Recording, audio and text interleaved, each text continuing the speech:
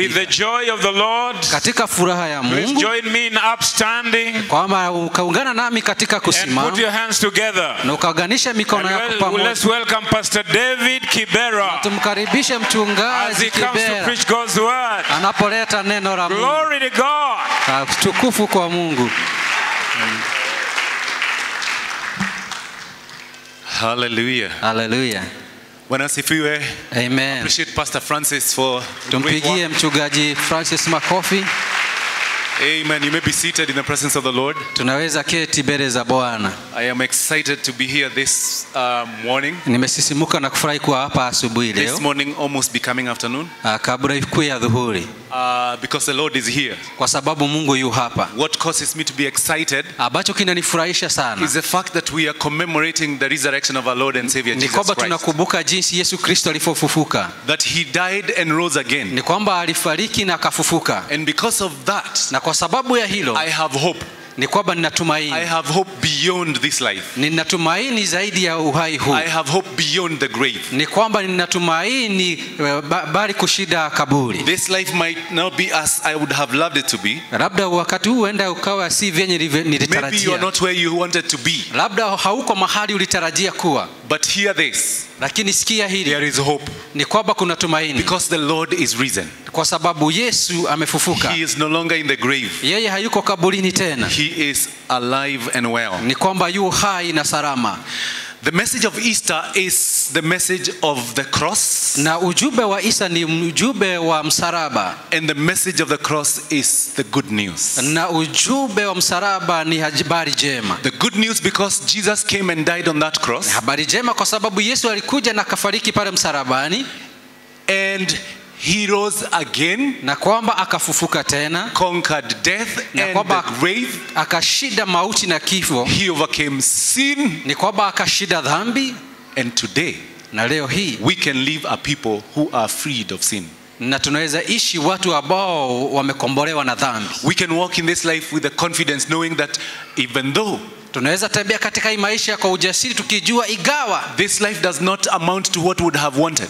Kama hii maisha haiko vile ningetarajia, or we are not yet there, ama hatujafika mahali pale, or we are afflicted, ama tumesononeka sana, or we have an issue that we have struggled with, ama kuna kitu ambacho tunangangana nacho, or the doctors have said we have this illness that they say it's chronic, ama wengine wanasema tukuna maradhi haya ambao ni ya kudumu. And scripture says though this body wastes away, maandiko inasema igawa hii miili itaondoka, but from the inside I'm getting built each day. Lakini kwa mwili wa ndani kwamba unajengeka kila siku. All that is possible because Christ resurrected. Ni kwamba yote yawezekana kwa sababu Yesu alifufuka. So that I may know him. Ili niweze kumfahamu. And know the power of his resurrection. Na nijue nguvu za ufufuo wake. We want to look at the life of Jesus. Tunataka kuangazia maisha ya Kristo. Because we are talking about a resurrected Christ. Tunanena kuhusu Yesu aliyefufuliwa. It is true for some of us this can be a story. Huenda ikakuwa kwa wengine wetu itakuwa ni kama story. That we have heard over and over again. Na labda tumesikia mara kwa mara tena. And this morning or this afternoon we have an opportunity to hear the story one more time. Lakini adhuhuri hii tuna fursa ya kusikia hii story tena. But I want to submit to us that this story is true. Lakini nataka kuambia kwamba hadithi hii ni ya kweli. It is recorded in history. Ni kwamba imenakilika katika historia. That it happened. Kwamba ilitendeka. That Jesus came. Kwamba Yesu alikuja. He was born. Ni kwamba akazaliwa. He grew like you and me. Na akakuwa kama wewe na mimi. Scripture says that he grew in wisdom. Maandiko inasema kwamba alikuwa katika kufahamu. He grew in stature. Na katika kimwili. He had favor with men and with God. Na akapata kibali kwa wanadamu na Mungu. It is true and it is a fact. Ni kwamba iliwezekana na ni kweli. We are also saying that it is true that he died and rose again. Na tunasema ni kweli kwamba alikufa na akafufuka. So just in case you're here and you thought this was just another story. Kwa hivyo ingawa ulikuwa hapa na unasikia fikiria hii ni hadithi nyingine. We're going to look at what happened to Jesus. Tunafaa kuangalia nini ilimtendekea Yesu. That peradventure you might be moved to believe that this is it. Huenda labda utapata msukumo wa kuamini kwamba hili ni kweli. We will also see what the cross has availed for us. Na pia tutaona msalaba umetutwalia nini. In the second service, katika ibada ya pili, we were told what the cross of Jesus has given us. Tuliambiwa ni nini msalaba wa Yesu ulituletea.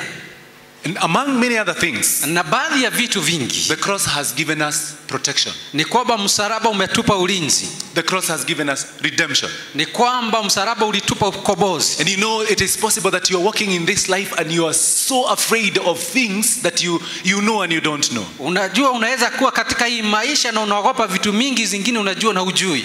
And some of us are afraid that we have come to this place and we yet have not figured out what we want to do with our lives. Na wengine labda tumekuja mahali hapa na hatujatambua ni nini tutafanya na maisha yetu. Or you could be here and you're a young man and you're wondering, when is it going to happen for me? Na labda uko hapa kijana unashangaa itanitendekea lini? Or you are a young lady. Ama wewe ni kijana You are msichana. afraid that the years have moved and nobody is talking to you. Na unaogopa kwamba miaka inaondoka na hakuna mtu anakusemezea. Of course, when we say talking to you, we mean like, yeah, not like talking to you. Like Tumaanishi kwamba ati wakuongereshi. you know what we are saying. Unajua And it is inamaanisha scary nini? for a young lady. Na inaogofya kwa mwanadada. I don't know, I haven't been one. Sijui na sababu sijai kuwa mmoja. But I know Lakini it is not good news kwamba si habari nzuri that a young lady who is well groomed and they are working and they have everything that, you know, men would want, nobody talks to you like, yeah, lady, can we sit and have a cup of tea? Nobody talks to you. It is scary. Si vizuri, inaogofya wakati mwanadada amesoma na kitu na hakuna mwanaume anamuongeresha tupate chai ama nini. Inaogofya. But I'm here to tell you this good Lakini news. niko hapa kukuambia hili. And the good news Ni kwamba habari is jema that the Lord has you. ni kwamba Yesu yu The nawe. Lord is taking care of you. Ni kwamba Yesu He's taking anakushughulikia. care of those fears and worries that you Kwamba might be having. anashughulikia mafadhaiko na uoga wote. You could be here and you're a parent Labda uko hapa na wewe ni mzazi. and you are worried and disturbed about your children. Na labda unastaajabu sana kuhusu watoto wako. They didn't amount to anything as far as you're concerned. Kwamba hawakufanyika chochote kulingana na mawazo yako. They have become everything else but the kind of children you wanted.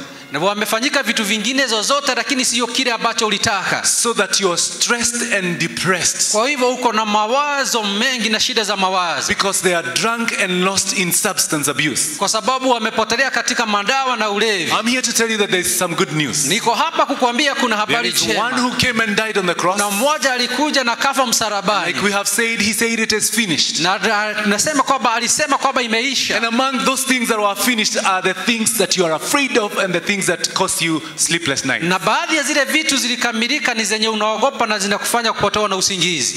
I look at the life of Jesus. Naangalia maisha ya Yesu. And scriptures in the book of Luke chapter number 2. Na maandiko katika Luka aya ya 2. And this is a scripture that we all know from, well, maybe not, scriptures that we were taught when we were in Sunday school, in case you had an opportunity to go to Sunday school. Ni maandiko tulifunzwa iwapo ulipata fursa kwenda Sunday school. In the book of Luke chapter number 2, verse number 52, if you're going to give us. Kama Luka mtakatifu 2:52. This is what it says. Hivi ndivyo Biblia inasema. And Jesus increased in wisdom. Na kwamba Yesu akaongezeka katika hekima and stature na katika hali ya mwili in favor with God and men. Kwa kibali cha Mungu na wanadamu.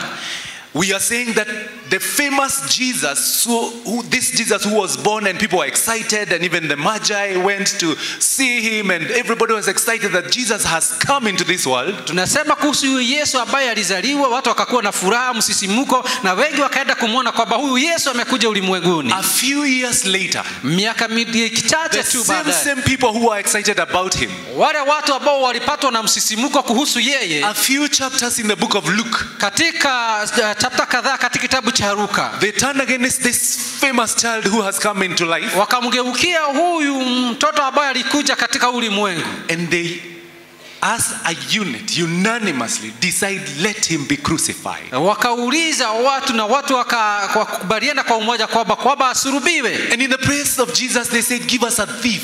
Na wakasema kwa niaba ya Yesu tupe yule mwizi. We are better off with a thief than with Jesus. Afadhali chukue na mwizi kuliko huyu Yesu. And the book of Luke chapter number 23 na katika kitabu cha Luka 23 records what happened to Jesus. Tunaona ni nini kilimtendekea Yesu. I pray that we get there. Luke chapter number 2 verse chapter number 23 verse number 1 says, then the whole multitude of them arose and led him to Pilate. Na umati wote ukainuka na ukampelekea kwa Pilato. Now, just to contextualize this, ili kukuweka katika muktadha. Jesus has come into life and he has come of age. He has started his ministry and now he's getting to the end of his ministry. Yes, so he's 33 years or thereabout. Yesu akakuja katika ulimwengu na akakuwa katika hali ya ujana, ameingia katika huduma na saa hizi ni wa miaka 30. Because he's about to go and be crucified the next few days coming. Kwa sababu yuko karibu kwenda kusulubiwa siku kidogo tu. So verse number 2 says, and they began to accuse him, saying, we found this fellow perverting the nation and forbidding to pay taxes to Caesar, saying that he himself is Christ. Na wakaanza kusema na kumstaki kwamba tulimpata huyu jamaa ni kwamba akiwapotoza nchi na akiwaambia watu wasilipe ushuru kwa Kaisari, akisema yeye ni Yesu mfalme. Verse number 3. Mstari wa 3. Then Pilate asked him, saying, are you the king of the Jews? He answered him and said, it is as you say. Naye Pilato akamuuliza akisema, je, wewe ni mfalme wa Yahudi? Yeye akajibu akasema, wewe umeshasema. Verse number 4. Mstari wa 4. So Pilate said to the chief priests and the crowd, I find no fault in this man. Kwa hivyo Pilato akasema kwa makuhani wakuu na kwa umati, mimi sijapata mawaa kwa huyu mtu. Verse number 5. Mstari wa 5. But they were the more fierce, saying, he stirs up the people, teaching throughout all Judea, beginning from Galilee to this place. Nao wakasema kwa nguvu zaidi wakisema kwamba yeye anawachangamsha watu na wakuwafunza kutoka pale Judea mpaka Galili, katika hizo sehemu zote. Verse number 6. Mstari wa 6. When Pilate heard of Galilee, he asked if the man were a Galilean. Wakati Pilato alisikia Galilaya, akauliza huyu mtu ni Mgalili? Verse number 7 says, and as soon as he knew that he belonged to Herod's jurisdiction, he sent him to Herod, who was also in Jerusalem at that time.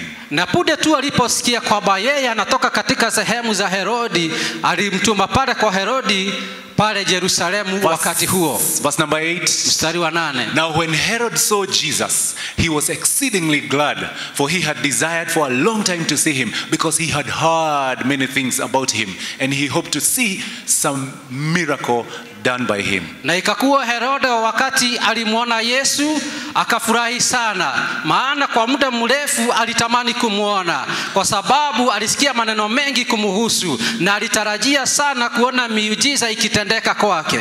If you just hold it there, shikilia hapo. That is the story of Jesus. Hiyo ni hadithi ya Yesu. They are looking for a reason to put him in. They are looking for a reason to accuse him. Wanataka tu sababu ya kumshtaki. Of wrongdoing so that they can execute him. Kumshtaki kwa mambo mabaya ili waweze kumwangamiza. This man called Herod. Huyu mtu kwa jina Herode. Scripture says that he longed to see Jesus. Maandiko yanasema alitamani sana kumuona Yesu. Because he had heard many things about him. Kwa sababu alisikia mengi sana kuhusu Yesu. What Jesus had done. Mambo ambayo Yesu alikuwa ametenda. And the miracles he had performed. Na miujiza ambayo alikuwa ameitenda. Among some of the miracles that Jesus performed was the feeding of the 5,000. Baadhi ya miujiza aliyotenda ni kuwapatia chakula watu 5,000. Jesus also raised the dead. Na Yesu pia aliwafufua waliokuwa wamekufa. I remember he had a friend called Lazarus. Nakumbuka alikuwa na rafiki kwa jina Lazaro. Who had died and he was in the grave for 4 days. Alikuwa amefariki siku 4 kaburini. And when Jesus comes into the scene, he calls him out. Na wakati Yesu alikuja pale akamuita. And Lazarus walked out. Na Lazaro akatembea. This among many other things are what Jesus did. Hii ni baadhi ya mambo ambayo Yesu alitenda. And they struggle, Herod and Pilate struggle to look for a reason to put Jesus in. Na Pilato na Herode wanang'ang'ana kutafuta sababu ya kumweka Yesu ndani. Because everything that Jesus did was good. Kwa sababu kila kitu Yesu alitenda kilikuwa kizuri. He served the people. Ni kwamba alitumikia watu. He met their needs. Na kwamba akakutana na mahitaji yao. He healed the sick. Akawaponya wagonjwa. He provided to them. Na akawapatia vitu walivyohitaji. He gave hope to the hopeless. Akawapatia tumaini kwa ambao hawakuwa na tumaini. Then we get fast forward to verse number 18. Tuende mpaka mstari wa 18. Verse number 18 says, and they all cried out at once, saying, away with this man and release to us Barabbas. Na kwa pamoja wote wakalia wakasema, peleke mbali huyu mtu utuachilie Barnabas. And even at this time, Pilate is still struggling. And this is what scripture says. Who had been thrown into prison for a certain rebellion made in the city and for murder. This is the man that they say the Maandiko inasema huyu ni mtu ambaye alikuwa amewekwa katika gerezani kwa sababu ya kukataa na alikuwa amewekwa kwa sababu ya mauaji. See verse number 20. It says, Pilate therefore wishing to release Jesus because he had seen there was nothing that he was going to accuse Jesus about. Kwa hivyo Pilato akawazia kumwachilia Yesu kwa sababu alitizama na akaona hakuna kibaya Yesu alikuwa ametenda. So therefore wishing to release Jesus again called out to them. Akitaka kumwachilia Yesu akawaita tena, akawauliza tena. Verse number 21 says, but they shouted saying, crucify him, crucify him. Lakini wakapasha sauti wakasema wasurubishwe na asurubiwe. Verse number 22 says, then he said to them the third time, why? What evil has he done? I have found no reason for death in him. I will therefore chastise him and let him go. Lakini akasema kwa mara ya tatu, kwa nini? Ni nini baya iko katika huyu mtu? Sijaona chochote cha kumweka katika mauti. Friends, brothers and sisters, ndugu na dada na marafiki, the story of Jesus and what he went through is real. Ni kwamba hadithi ya Yesu na alichokipitia ni ya kweli. And when Jesus comes into the scene, he's coming to fulfill scripture that had been spoken long before he was born. Na wakati Yesu anakuja kudhibitisha maandiko ambayo yaliandikwa kitambo kabla hajazaliwa. And he comes into the scene na anapoingia and becomes the lamb of sacrifice. Anakuja na anafanyika mwanakondoo wa kufanywa dhabihu. He becomes the Passover lamb, so to speak. Anakuja na anafanyika mwanakondoo wa Passover. This would take us back to the book of Exodus chapter number 12. Hii inatupelekea tunarudi pale katika kitabu cha Kutoka 12. Exodus chapter number 12. Katika kitabu cha Kutoka 12. Verse number 43. Kuanzia mstari wa 43. And the Lord said to Moses and to Aaron, this is the ordinance of the Passover. No foreigner shall eat it. Naye Mungu akamnenea Musa na Aroni akawaambia, ndio maagizo ya Pasaka kwamba hakuna mgeni yeyote atashiriki. But every man's servant who is bought for money, when you have circumcised him, then he may eat it. Lakini iwapo kwa mtumwa mmoja ambaye amenunuliwa kwa pesa na mmemtahirisha kwamba yeye anaweza shiriki. Number 45. 45. A sojourner and a hired servant shall not eat it. Mpita njia na mtumishi ambaye amekodishwa hata shiriki. Verse number 46. 46. In one house it shall be eaten.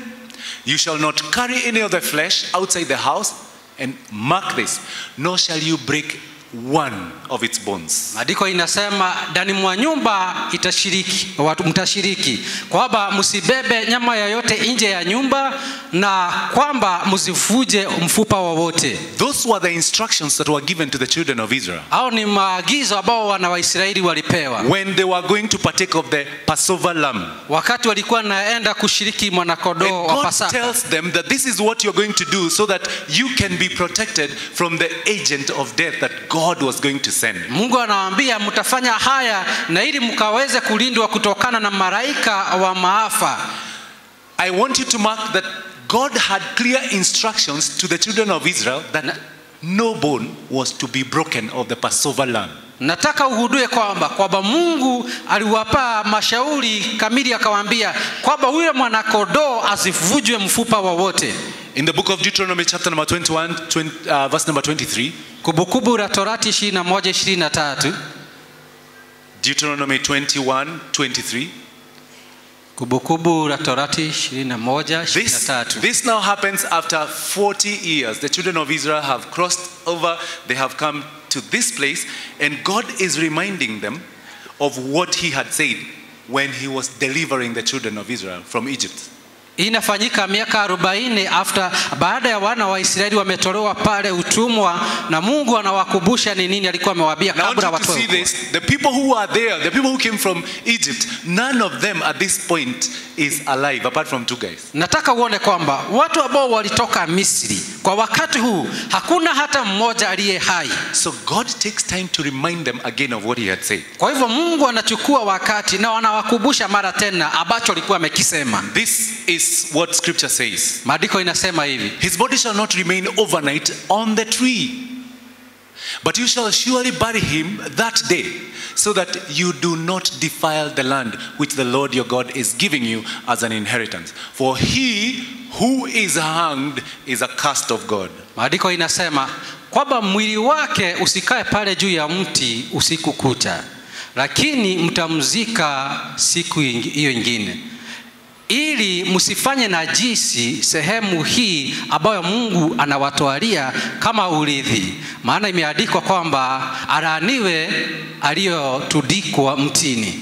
So one of the things that happened at the cross of Calvary, kwa sababu kitu kimoja ambacho kilifanyika pale katika Calvary, and that is for you and me to take home and run with, na hilo ni lako wewe na mimi kwenda nalo, is that scripture was fulfilled. Ni kwamba maandiko yalitimilika. What was prophesied many years ago, ambacho kilitolewa unabii miaka mingi iliyopita, what was prophesied generations ago, ama ambacho kilitajwa vizazi vingi zilizopita. At the time we see Jesus being crucified, wakati tunapomuona Yesu akisulubiwa, those scriptures are fulfilled. Maandiko hayo yanatimilika.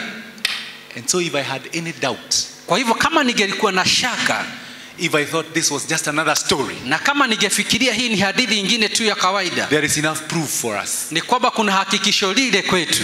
People who didn't know what was going to happen many years ago prophesied. Watu ambao hawakujua itatendeka nini miaka mingi iliyopita wakatoa unabii that Jesus would die on the cross. Kwamba Yesu atakufa msalabani. In actual fact, they are told this is the way you're going to do the Passover feast. Na kwamba wanaambiwa kwa njia nyingine kwamba hii Pasaka mtaifanya kwa njia hii. And Jesus comes many years after. Na Yesu anakuja baadaye miaka mingi. And word for word accomplishes, fulfills that scripture. Kwamba neno kwa neno linatimilika kama maandiko yalivyo. In the book of John chapter number 19, katika kitabu cha Yohana 19, this is what is recorded of Jesus. Hivi ndivyo ilivyonakilika kuhusu Yesu. And John records this. Na Yohana amenakili haya. Chapter 19 verse number 32. Mlango wa 19 aya ya 32. Then the soldiers came and broke the legs of the first and of the other who was crucified with him. Ni kwamba nao maaskari wakaingia na wakavuja miguu ya mtu wa kwanza na mwingine ambaye walisulubiwa pamoja. At this point John is talking about Jesus and the thieves that were crucified together with Jesus on the cross. Hapa Yohana ananena kuhusu Yesu na wezi wawili waliosulubiwa pamoja. The Roman soldiers come to check on whether these guys are dead. Na maaskari wa Warumi wakakuja kuangalia kama watu bado yuko hai ama wamekufa. They were crucified and they were being hung on the tree because they were criminals. Kwa sababu walisulubishwa kwa msalaba juu wao walikuwa ni wadhalifu. And Jesus becomes part of those criminals. Na Yesu akafanyika mmoja wa wale. Verse number 33 says, but when they came to Jesus and saw that he was already dead, they did not break his legs. Na walipofika kwa Yesu na wakaona kwamba amekwisha kufa, hawakuvuja miguu yake. Verse number 34 says, but one of the soldiers pierced his side with a spear, and immediately blood and water came out. Na maandiko inasema kwamba mmoja wa maaskari akamdunga kwa upande kwa mkuki na punde maji na damu ikamtoka. Verse number 35. And he who has seen has testified, and his testimony is true, and he knows that he is telling the truth so that you may believe. Maandiko inasema na aliyeona anashuhudia na ushuhuda wake ni wa kweli, ili yeye aliyeona na nawaambia ni ukweli, ili muweze mkaamini. For these things were done that the scripture should be fulfilled. Not one of his bones shall be broken. Na kwa haya yalitendeka na ili maandiko yakatimilike kwamba hakuna moja ya mifupa yake ilivujika. Verse 37 says, 37. and again another scripture says, they shall look on him whom they pierced. Na kwamba maandiko mengine inasema kwamba watamwangazia, watamtafuta yeye waliyemdunga. This is a fulfillment of what was prophesied many years before the children of Israel occupied the promised land. Ni kwamba haya yanatimilika ambayo yalitabiriwa miaka mingi sana kabla wana Israeli hawajafika katika mahali ya. The writer of this scripture says it was written so that you may believe. Mwandishi anasema kwamba ilinakiliwa ili wewe uweze kuamini. So if you had any doubts, kama ungekuwa na shaka, John writes to you so that you may believe. He writes to me so that I may believe.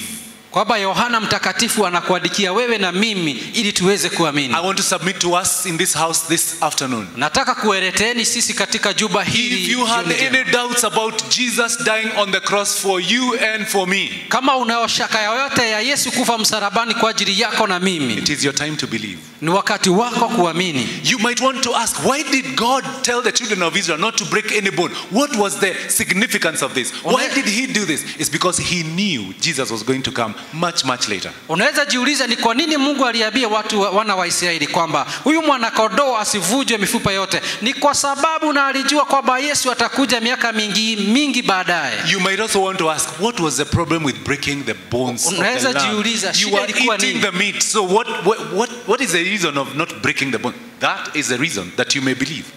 Unaweza jiuliza ni kwa nini tena kama tunakula hii nyama kwa nini tusivuje mifupa? Hiyo ilikuwa ni sababu ili ukuje kuamini. Why didn't they break the bones of Jesus? Na ni kwa nini hawakuvuja mifupa ya miguu ya Yesu? It is simple, because he was dead by the time they came to check on him. Kwa urahisi sana, ni kwa sababu alikuwa amekwisha kufa wakati walimfikia. In those days when you were crucified, you would hang on the cross. Wakati wangesulubiwa msalabani, and you would fight for life. Ungewekwa pale msalabani na ungeng'ang'ana kwa maisha yako. Where they nailed your feet, mahali wamekupigilia msumari miguuni. because there was a small stump that you could lift yourself up. Kwa sababu kulikuwa na mahali ungejiinua kidogo, trying to get breath because you were exhausted and you had lost a lot of strength and water. Ukijaribu kutafuta hewa kwa sababu umechoka sana na damu na maji imekutoka. And you are fighting for life. Na unapigana upate uhai. You would keep doing that until the minute that life would be snapped out of you. Ungefanya namna hiyo mpaka wakati uhai utakutoka. And this is why we say Jesus was not killed by the Roman soldiers. Na ndio maana tunasema kwamba Yesu yeye hakuuliwa na askari wa Roma. He gave up his ghost. Biblia inasema kwamba yeye alitoa uhai wake. He sacrificed his life for you and me. Ni kwamba alitoa uhai wake. He was not killed by the Roman soldiers. Yeye hakuuliwa na askari wa Warumi. The two thieves were killed. Wale wezi wawili waliuliwa. When the Roman soldiers come and they find they are still fighting for their little lives. Wakati wale askari walikuja wakakuta wezi bado wanang'ang'ana kwa sababu ya uhai. And their lives couldn't have saved anybody, not even a child. Na wanaona kwamba hawangeweza kujiokoa hata kuokoa mtoto. They broke their legs. Ni kwamba waliwavuja miguu. So that movement of up and down trying to gasp for air would be no more. Ili wasiweze kuinuka juu wakijaribu kutafuta hewa, hawataweza tena. And from that moment, na kuantagia wakati huo, just took a few minutes and they were gone. Walichukua tu muda kidogo na wakaenda. The scripture that we read, maandiko ambayo tumesoma, was talking about the Passover lamb being eaten. Inanena kuhusu mwanakondoo wa Pasaka kuliwa, because the Sabbath was the following day. Kwa sababu sabato ilikuwa siku inayofuatia. The same happens to Jesus and the thieves that were on the cross. Kitu kama hicho kikamfanyikia Yesu na wezi waliokuwa msalabani. They had to die at some particular point. Lazima wangefariki katika wakati fulani. So that they will be removed from the cross. Ili waweze kuondolewa juu ya msalaba. And be buried on the same day. Na ili wazikwe siku hiyo. Because if that didn't happen, then they were going to defile the Sabbath that was coming the following. Kwa sababu kama hilo haligefanyika wangefanya sabato najisi. And so they had to die. Kwa hivyo lazima wangekufa. But Jesus was not killed by the Roman soldiers. Lakini Yesu hakuuliwa na maaskari wa Warumi. So if there is anything that's the cross of Jesus has availed for us today, is the faith to believe the word of God and to know that he actually came to the cross and gave up his life for you Kwa hivyo kama kuna kitu ambacho msalaba wa Yesu unatunenea ni kwamba nitumaini kwamba Yesu alikuja na kwa hakika akafa pale msalabani. One other thing that the cross of Jesus or the crucifixion of Jesus gives to us, kitu cha pili ambacho kusulubia kwa Yesu kunatutwalia, is the forgiveness of sin. ni msamaha wa dhambi. The book of Romans chapter number 6 verse number 23 says, Waroma the wages 6:23 of sin is death, but the gift of God is eternal life in Christ Jesus. Waroma 6:23 inasema nayo thawabu ya dhambi ni mauti. Romans 6:23 Warumi 6:23 says, for the wages of sin is death. malipo ya dhambi ni kifo. Wages is what you give to a worker who has done some work in the course of the day or in the course of time. Ile malipo ni yale unampa mtu ambaye amefanya kazi mahali fulani. So the wages of sin, Thawabu ama malipo ya dhambi, because sin has to be paid for. kwa sababu lazima dhambi italipika The ama pay for itagharamika. sin is not anything else but death. Ni kwamba malipo ya dhambi sio kitu kingine And ila until tu kifo. death has taken place, sin is not paid for. Na kwa sababu hakuna, kama kifo hakiko, basi dhambi haijalipiwa. But scripture says, but the gift of God is eternal life in Christ Jesus our Lord. Lakini karama ya Mungu ni uzima wa milele katika Kristo Yesu Bwana wetu. In the scripture we just read in the book of Luke chapter number 23, Katika maandiko Luka 2:23, the people who were crucified, or the thieves that were crucified together with Jesus. kwamba wale wezi ambao walisulubiwa pamoja na If Yesu. you give us verse number 32. Aya ya 32. Verse number 32 of Luke chapter 23 says, there were also two others, criminals led with him to be put to death. 33. Biblia inasema kwamba walikuwa wawili majambazi pia walifanyika kufa pamoja And when they naye. had come to the place called Calvary, they were crucified. They crucified him and the criminals, one on the right and the other on the left. Na walipofika 34. pale mahali panaitwa Kalvari, ni kwamba wakamsulubisha na wale waizi, mmoja kwa upande wa kulia na mwingine wa kushoto. 34. Then Jesus said, Father, forgive them, for they do not know what they do. And they divided his garments and cast lots. Ni kwamba Yesu akasema Baba, wasamehe maana hawajui watendalo. Nao wakazigawanya nguo zake na wakapiga kura. At that point when they are crucifying Jesus, Mahali pale walipokuwa wakimsulubisha at that Yesu, point when they are mocking him, wakati walikuwa wanamtubia maneno, he releases forgiveness ni kwamba akaachilia to his msamaha persecutors, kwa wale watu ambao walikuwa to his wanamsulubisha, tormentors, wale ambao walikuwa wanamtesa, to those that had rejected him. na wale ambao walikuwa wamemkataa, He forgave them. kwamba akawasamehe. And I submit to somebody in this house this afternoon. Wacha niambie mtu jioni You hii, could be here and you have rejected Jesus all this time. unaweza kuwa hapo na umemkataa Yesu kwa muda Believe it huo. or not, he has forgiven you. Amini usiamini, amekusamehe. Like it or not, he has forgiven you. Penda usilipende, amekusamehe. Forgiveness is available for you and me. Kwamba msamaha uko kwa ajili yako na You mimi. do not have to do anything. He has already forgiven you. Haukupaswi kufanya lolote kwa sababu tayari amekusamehe. Verse number 35 says, and the people stood looking on, but even the rulers with them sneered, saying, he saved others, let him save himself. He is the Christ, the chosen of God. Na watu wakasimama pale wakimtizama pamoja na viongozi, wakasema ameokoa watu hata ajiokoe, yeye ni Kristo aliyechaguliwa wa Mungu. Verse number 39, if you go to verse number 39. 39. Then one of the criminals who were hanged blasphemed him, saying, if you are the Christ, save yourself and us. Mmoja wa wale majambazi walikuwa wamesulubiwa na yeye akamkufuru akisema, kama wewe ni Kristo jiokoe. But the other answering rebuked him, saying, do you not even fear God, seeing you are under the same condemnation? Lakini mwenzake akamjibu huku akimkemea na kumwambia, je, haumuogopi Mungu kuona kwamba hata wewe uko chini ya hukumu? It says in verse number 41, and we indeed justly, for we receive the due reward of our deeds. But this man has done nothing wrong. Kwa sababu sisi wenyewe tunapata hili kwa uhakika kwa sababu ya matendo yetu, lakini huyu mtu hajafanya kitu chochote mbaya. If you go to Go back to verse number 41 because there's something there that happens. Rudi pale 41. Even the worst of us, at some point we come to a place where we realize. Hata wengine wetu wakati umeharibikia sana inafika mahali na tunagundua. Can you imagine this is a thief and a robber who is saying this? Huyu ni mwizi na mnyaganya ananena haya. Says we are justly here for what we did, but this man, sisi tuko hapa kwa haki ya kile kitu tulitenda. Lakini huyu hakuna chochote mbaya amefanya. The fact that Jesus was there, kwamba Yesu kuwepo kwake pale, and he was going through what he was going through for you and me, na kwamba alipitia chenye alipitia juu yako na mimi, changes the perspective of a robber, of a thief, kwamba ikabadilisha mtazamo wa mwizi who was crucified because of what he had done. Ambaye alikuwa amesulubishwa kwa matendo yake aliyokuwa ametenda. And for the first time in his life he has something positive to say. Na kwa wakati mmoja tu kwa maisha yake kuna kitu kizuri cha kusema. And Jesus says in the verses that follow. Na Yesu anasema kwa mstari unaofuata. Then he said to Jesus, Lord, remember me when you come into your kingdom. Akamwambia Yesu, Bwana nikumbuke wakati unafika katika ufalme wako. What did Jesus say? Jesus says, Yesu say to him, assuredly I say to you, today you will be with me in paradise. Yesu akamwambia, kwa hakika mimi nasema kwako kwamba leo hii utakuwa nami paradiso.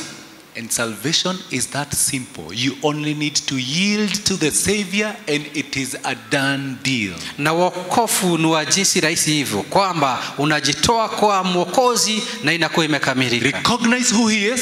Kwamba unatabua yeye ni nani. Get to know that without a Savior you are dead meat. Na ujue kwamba bila yeye Mwokozi wewe umekwisha. And you will be saved. Na wewe utaokolewa. You don't need to be baptized. Si lazima ubatizwe. You don't need to go through the new believers class. Si lazima uende mafunzo ya waamini. You don't need to know anybody. You only need to submit to Jesus. Acknowledge that he is the Lord. Unafaa tu kujitoa kwa Yesu, si lazima umjue mtu mwingine yote. And so salvation is available for us. Kwa hivyo forgiveness of sin is available for us. Kwa hivyo wokovu na msamaha wa dhambi umetolewa kwetu na Yesu. And because of that then we are justified. Na kwa sababu ya hilo sisi tumefanyika haki. The Father God looks at us as though we never sinned. Mungu Baba anatutazama kana kwamba hatujai kosea. And I want to say this, and this is, I know is a controversial statement. Nitasema hili lakini najua ni kitu labda hakitaeleweka. That your sin is forgiven. Kwamba dhambi zako zimesamehewa. Your future sin. Kwamba dhambi zako za siku za usoni zimesamehewa. It's forgiven. Zimesamehewa. Because the wages of sin is death, and death has occurred.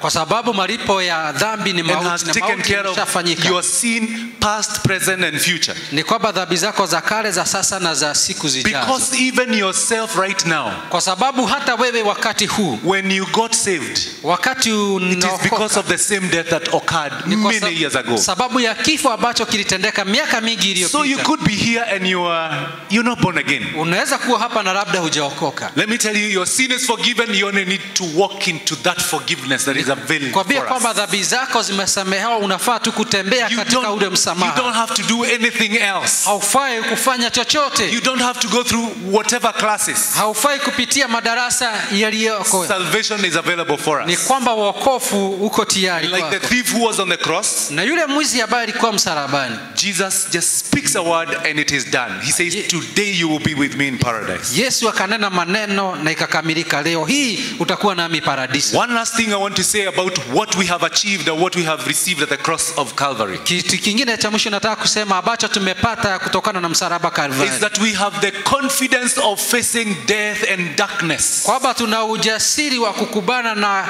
kifo na giza. Because of the act of Jesus on the cross. Kwa sababu ya matendo ya Yesu msalabani. We have now the confidence of facing darkness and death in our lives. And I say this literally. Kwa hivyo kunamaanisha kwamba tuna ujasiri wa kukubana na kifo na giza maishani. Scriptures will tell us that we do not mourn when our loved ones have gone. We do not mourn like people who have no hope. Maandiko yanasema wakati tunapoteza wapendwa wetu hatufai kuomboleza kama watu ambao hawana tumaini. This scripture can only be true to you if you have known the Lord Jesus. Maandiko haya yanaweza kuwa kweli kwako kama umejuana na Yesu. I tell you for a fact, if you don't know the Lord Jesus, you'll be afraid of darkness. Wacha nikwambie kwa ukweli, kama hujajuana na Yesu utaogopa giza. You are afraid of darkness. Kwamba wewe utaogopa giza. You are afraid of death. Na utaogopa mauti. Because once you die forever. Kwa sababu ukishakufa umekufa kabisa. But if you're in the Lord, you do not die. You just sleep awaiting for the day of resurrection. Lakini kama uko ndani ya Mungu, wewe unalala tu ukigojea siku ya kiyama. And in this we see Jesus facing this point of darkness, this worst moment in his life. Na hapa tunamuona Yesu akikubana na hii hali ya giza ngumu sana maishani. In verse number 44 it says of chapter number 23. 23:44 Biblia inasema. Jesus said to him, assuredly I say to you, is that what I wanted? It was about, this is John I think. Anyway.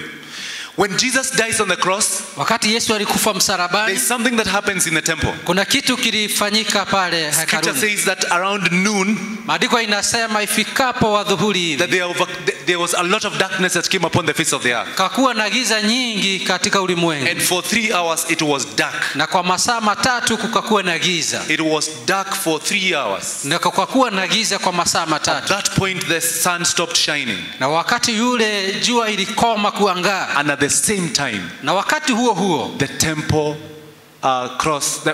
the curtain at the temple was torn into two. Na kwamba kitambaa cha hekalu kikapasuka mara mbili. Jesus had the confidence to face the darkness that came in his life. Yesu alikuwa na ujasiri wa kukubana na giza iliyokuja.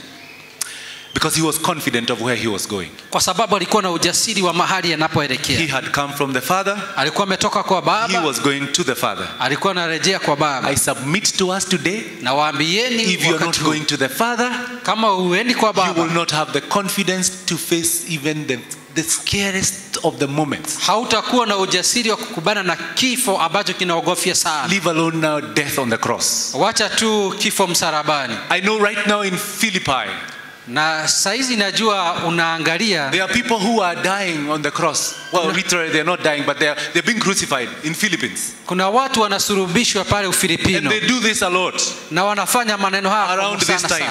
Wakati kama huu. But I want to tell you this. Lakini nataka nikuambie, none of them can save a fly. Hakuna hata mmoja anaweza okoa inzi. And that crucifixion that they have in Philippines, na ule usurubisho ambao wanaupata pale Ufilipino, it's just for a few minutes and then they get out of the cross. Ni dakika tu kidogo alafu wanaondoka msalabani. Jesus never came down from the cross. Yesu he gave up his life there at the cross. Hakutoka pale msalabani, alitundikwa pale akasurubiwa. In the Jewish customs, katika tamaduni za Wayahudi, when the Jewish woman was going to take the kids to bed, wakati mama Myahudi anampeleka mtoto kalale, they would pray a prayer like this. Wageomba ombi kama hili. And we get that quote in Psalm chapter number 31 verse number 5. Na pia imenakilika pale katika Zaburi 1:35. These are the words that Jesus quotes at this time. Haya ndio maneno ambayo Yesu when he has come to the end of his life, aliyanukuu pale wakati says, into your hand I commit my spirit.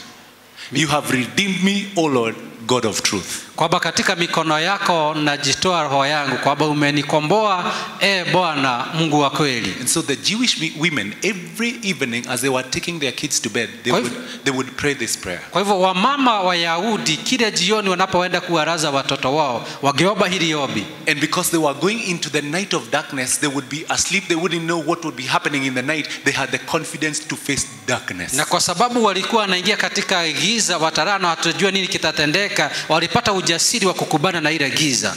I want to ask us this morning, nataka kuwaulizeni, are you sure that you can face the darkness that is coming in life? Je, una uhakika kwamba utaweza kukubana na giza inayokuja maishani? Are you sure today if you're out of this life you're meeting the Father? Je, una uhakika ukitoka katika maisha haya utakutana na Baba? Do you have the confidence even to face the dark moments? It might not be darkness per se, but the dark moments that will come in our lives from time to time, because This is the reality of life. Je, una ujasiri wa kukubana na hali ngumu ambazo zitakuja maishani mara kwa mara, kwa sababu huu ndio ukweli wa maisha. How many of us can pray that prayer that was prayed by the Jewish women? That in your hands I commit my spirit. Je, ni wangapi wanaweza omba ombi kama lile la mama wa Yahudi kwamba katika mikono yako natia roho yangu? Three things that the cross has given us. Mambo matatu Mungu ametutwalia. We have the truth that the scriptures have confirmed, that indeed Jesus Christ died on the cross. What was prophesied long ago? Tuna ukweli kwamba yale ambayo litabiriwa kwamba Yesu alikuja na kasulubiwa, it has been proved by scriptures. Ni kwamba imedhihirishwa na maandiko. Number two, that we have forgiveness of sin and so salvation is availed for us. Namba ya pili ni kwamba tuna msamaha wa dhambi na kwamba wokovu ulitolewa. And number three, that we can face the darkness that life is going to bring our way from time to time. Na ya tatu ni kwamba tuna ujasiri wa kukubana na giza ambayo itakuja mara kwa mara. As I bring this to a close, napohitimisha hili, a story is told of a judge. Hadithi inatolewa kwamba kulikuwa na hakimu. And this judge had a son. Na kwamba huyu hakimu alikuwa na mwana wa kiume. And this young man was just like any other young man, like your son or like the other young man you know in the estate. Na huyu kijana alikuwa kijana tu kama yule wako ama mwananjua mtaani. And they went about the businesses of young men. Na wakaenda katika shughuli za huyu kijana. And as they were doing whatever they were doing, na walipokuwa wanafanya walivyokuwa wakishughulika, they stumbled upon some property of a rich man. Wakaenda na wakapata mahali kulikuwa na mali ya mtu tajiri. And they destroyed that property. Na wakaharibu ile mali. And so the rich man took there were 3 young men. He took them to court. Kwa hivyo yule tajiri akachukua vijana watatu akawapeleka pale kotini. When he took them to court, wakati aliyopeleka pale kotini, they were the accused and the accusations were read to them. Na kwamba wakasomewa mashtaka. And they were found guilty. Na wakapatikana kuwa na hatia of vandalizing somebody's property. Kwamba waliharibu mali ya mtu. The penalty was 5 years in jail. Thawabu ilikuwa wapate miaka 5 gerezani. Or to pay $1,000. Ama walipe $1,000. This story is a wonderful story because one of these young men who are accused and are in the dock, the court in which they were taken, the man that was sitting behind the desk was the father. Ni kwamba mmoja wa vijana ambao walikuwa pale, kwamba ambaye alikuwa ameketi pale katika bench, ambaye alikuwa ni hakimu, alikuwa ni baba mmoja wa hawa kijana. So the young man comes in knowing that we are going into dad's court. Kwa hivyo huyu kijana akakuja akijua tunaingia pale katika ile koti. He knows this is a walkover for us. Na anajua hapa tu ni kupita tu. And so the judge sits there. Kwa hivyo hakimu akaketi pale, looking at the 3 young men. Akiangalia wale vijana watatu. One among the 3 young men is the son. Mmoja wa wale vijana watatu. And he goes ahead to read the judgment. Na akaenda na akasoma hukumu. He says, young men, akasema vijana, you have been found guilty. Mmepatikana na hatia. And this is the sentence for what you have done. Na hii ndio hukumu ya kile kitu mmefanya. This law finds you guilty and so we are sending you to jail for 5 years. Ni kwamba sheria imepata na hatia na tunawatuma gerezani kwa miaka 5. At that point the young man looks at the dad and says, kijana anaangalia babake anamwambia mimi. In his heart he's like, are you sure? Can't you see I'm here? Kwa roho yake anajiuliza, uko na hakika baba hunioni ni mimi niko hapa? He says, you could pay a penalty of $1,000 and you walk free. Na ama mtatoa $1,000 na mtaenda huru. Of course the teenagers didn't have that kind of money. Hao vijana wa barehe hawakuwa na ile pesa. But they were seeing the reality of going to jail for 5 years. Lakini walikuwa naona uhalisi wa kwenda gerezani miaka 5. And he said, young man, do you have anything to say? Akauliza vijana, mna yapi ya kusema? And at this point the son is not believing what the dad is doing. He thought it was a game. Na hiyo kijana haamini babake ananena vile. Alifikiria ni mchezo. But you cannot do this. He's thinking, so what are you going to tell mom in the evening? What are you going to tell my brothers? Utaenda kuambia ndugu zangu na mamangu nini jioni? You are sending me to jail. I'm your son. That is what he's saying. Hivyo ndivyo alikuwa anajiambia kwa moyo. And the judge declares, and that is the verdict. Na jaji akasema kweli hilo ndio hukumu. And he rose up. Na akainuka. The young men are now in tears. Nao vijana sasa wanalia. They are crying all the tears that they had. Walikuwa wanalia machozi yote walikuwa na. Remembering that they didn't have to do what they did because it was unlawful. Walikumbuka kwamba hakufaa kufanya jinsi walifanya, But it was maana too late. haikuwa kinyume na sheria, lakini alikawa amechelewa The law sana. had caught up with them. Kwamba sheria na iliwashika. So the judge stands, Kwa hivyo hakimu anasimama draped in his robes, kwamba katika mavazi yake, and he says that is what the court decides. na anasema hiyo ndio koti imeamua. But he stands and walks behind his seat Lakini anainuka naenda nyuma ya kiti chake and removes his gown, na anatoa ile vazi lake, walks to the place where the accused was standing, na akaenda mpaka mahali washtakiwa alikuwa amesimama, and he puts his hand around the son, na anaenda namkubatia mtoto and he wake, tells the son, na anamwambia, son, kijana wangu, when I am in this court, wakati niko katika seated hii, behind that desk, nikiwa nimeketi nyuma ile dawati, I am not dad, I am judge. mimi sio baba, lakini mimi ni hakimu. And the law demands that you go in, Na sheria inasema namna hiyo, or you pay the penalty for what you did. uende ndani ama utoe ile penalty kwa But sababu when ya I'm kitu here fulani. with you, Lakini niko hapa, I'm your father. mimi ni baba yako. He went ahead and took off his checkbook, Akaenda na akatoa kitabu chake cha hudi, and for his son he wrote $1,000 fine, na kwa mtoto wake akaandika $1,000 and he paid to the court. na akalipa pale kotini, Then he went back and sat na akarudi pale na akaketi on his seat. kwa kiti chake. Friends, Marafiki, a day is coming. wakati huu We have had all this time, tumekuwa na wakati huu wote, and we are thinking it's a big joke. na tunafikiria labda ni mchezo, But the truth is, it has happened on the lakini cross kweli of ni Calvary. kwamba ilifanyika Kalvari. He gave his life for us. Akatoa uhai wake kwa ajili yetu, He's coming as a judge. na yeye anasimama He's kama coming as a hakimu. judge. Yeye anatasimama And kama he's hakimu. coming to judge. Scripture says that judgment will begin in the house of God. Maandiko inasema kwamba hukumu itaanza katika nyumba ya Mungu. That time he will not be my savior. Wakati He huo will not hata be kuwa mwokozi, my advocate. hata He kuwa will not be, wakili, he will be the judge, atakuwa hakimu, and the law will take its course. na kwamba sheria itapata mwondoko Are you wake. here and it has not dawned on you that this is serious business and it concerns your life and where you're going to spend eternity? Sijui uko hapa na haijapambauka kwako kwamba hii inamaanisha na hujui mahali kwa wewe utaishi maisha yako. The cross of Jesus has availed salvation for us. Ni kwamba msalaba wa Yesu umetutwalia wokovu. Even when we rejected him, Hata wakati even when we did tulimkataa, things that did not please him, hata wakati tulitenda matendo hayakumfurahisha, like those that were persecuting Jesus and those that were crucifying him, he forgave them. He has forgiven us. kama wale ambao walikuwa watesi wake na When you wakamsulubisha, didn't stand up kwamba for, aliwasamehe. you didn't stand up for salvation or for what you believe is true. Ni kwamba alisimama kwamba wokovu ambao unaamini Even ni when you ukweli. have not stood up for salvation, Hata wakati hujasimama kwa sababu ya wokovu, he has forgiven you. yeye amekwisha kusamehe. Receive the forgiveness. Pokea msamaha. Receive the forgiveness of sin. Pokea msamaha wa dhambi. When you have no confidence to face the trying moments in life, Wakati hauna ujasiri wa kukubana na mambo he maishani, has gone before us. ni kwamba yeye He ametutangulia, is able to hold your hand. kwamba yeye ana uwezo wa I do kushika not mkono know wako. what your situation is, Sijui hali yako iko vipi, and I invite all of us to rise at this moment. na nawaalika sisi wote You could tukainuke. be here and you're saying, my dark moments, you do not understand. Wewe unasema hali yangu ngumu hauielewi. You're saying, today as I walked out of that house, Unasema leo nilipokuwa natoka ile nyumba, in my head I was saying, this is the last time I'm walking out of that family. kwa mawazo nilikuwa nasema hii ndio wakati wangu wa mwisho I am kuwa not going katika back hapa. there. Kwamba sitarudi kwa ile nyumba tena, It is enough.